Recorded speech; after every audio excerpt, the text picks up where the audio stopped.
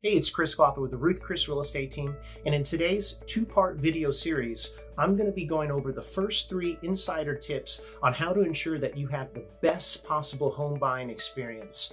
Hope you enjoy.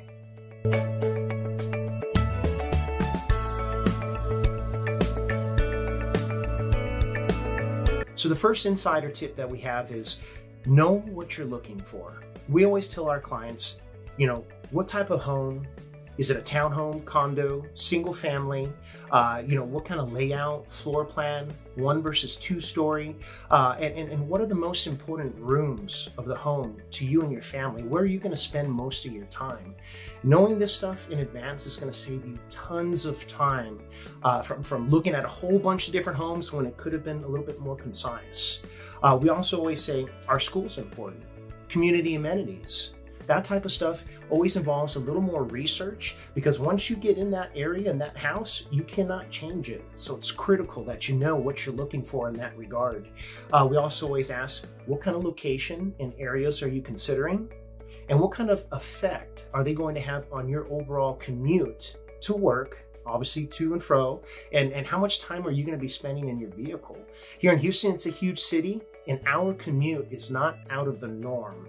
So just keep that in mind. Lastly, we always say, be aware of varying tax rates in different cities and areas, newer communities versus old. We can see a swing in tax rates by as much as 1 to 1.5% from one area to the next, and it will have a significant impact on how much extra your mortgage payment is going to be each month. So keep that in mind. The second insider tip is to shop for a loan before you start house hunting with a realtor.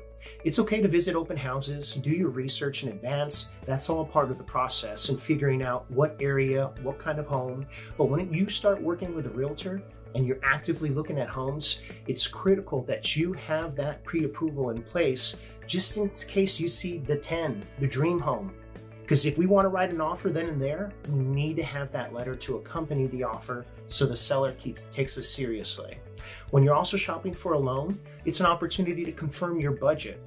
What's the max that you're willing to go up? What are you most comfortable with that's going to suit your family needs? Very important.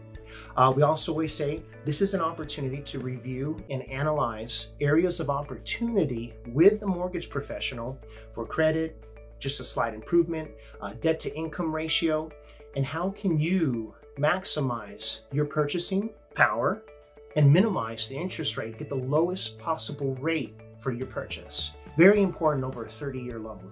Lastly, you may be qualified for special financing, down payment assistance, Texas grants, and until you have that conversation with 1, 2, or even 3 mortgage professionals to see what different loans they have, you'll never know. The third insider tip that we will always tell our clients is find a realtor that you can trust.